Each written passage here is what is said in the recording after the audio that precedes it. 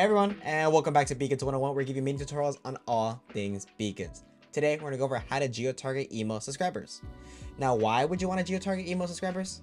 Look at you with the smart questions. Let's say you're an artist or a comedian, for example, and you're going on tour. You can send emails to those people within the cities you're performing in so they can buy tickets. It doesn't have to apply to just artists and comedians though. If you're a creator, you can reach out to a smaller, more specific group of people with this method.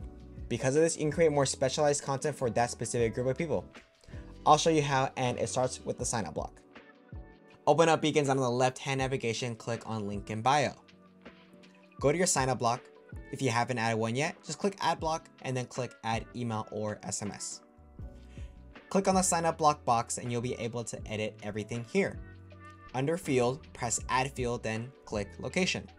Click on the down arrow on the right side and you'll get 4 different options for this case. Let's stick with the top recommended option, and there we go. Same process for adding it to your desktop website. Just click on add section, collect emails, then add field on the right side. Now, when someone new joins your location list and they fill out their info, you'll have it too. Easy peasy. And now that you've gotten a couple subscribers, let's start sending some emails.